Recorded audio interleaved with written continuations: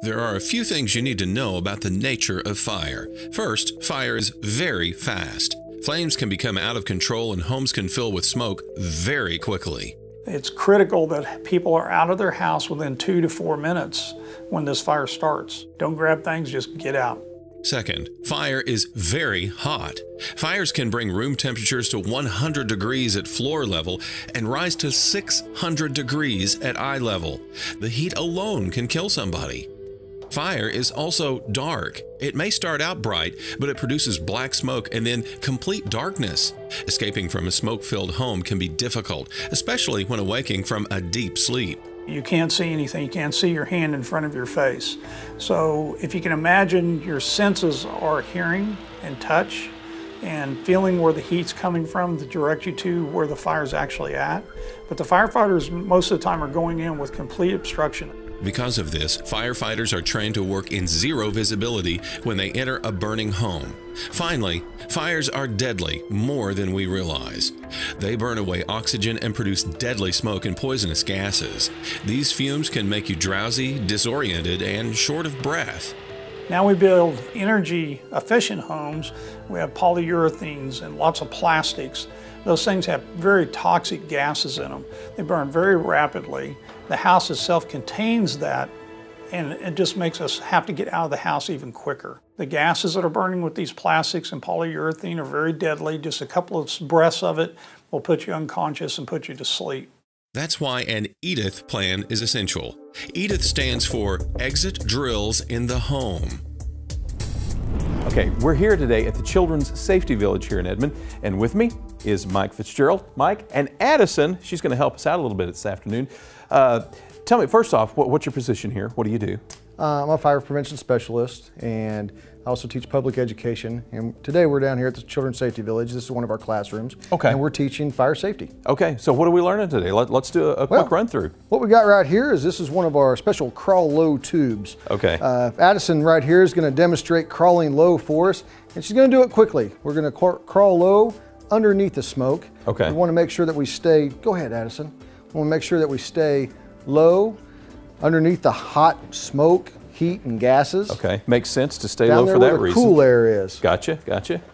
We teach kids, this is going to go to her first exit. You know, we want 2 ways out of every room. Okay. This is her first way out right here. It's going to be the door. She's feeling it with the back of her hand. In case it is to be hot, you're to feel it with the front part or the palm of your hand. If it was too hot, it'd burn you, and then you wouldn't be able to pick it up or use anything or do anything like that. So we're going to say, that the door is hot, or the door is hot. So in that case, we would not open it. We would want to come back over here to our second way out. And in this room right here, our second way out is going to be the window. Still staying low. Still staying low. Addison will crawl over here to the window. Now, this is something that's important. We do have to use the window as practicing it in your plan. Okay. That we practice opening the window. Make sure that the kids can actually open up the window. Okay. Sometimes they're stiff or hard or haven't been opened in some time. Very good job. And then we'll crawl out the window here. Make sure that we go to our meeting place once we get outside, and as always, never ever come back inside the house. That's what the firefighter's job is. If you leave anything inside, we'll get it as well as salvage and taking care of what's inside here. Now, let me ask you one question. We walked through the very first point that she wanted to go to the front door to make sure that the front door was or was not accessible. It wasn't, so then she went to a window.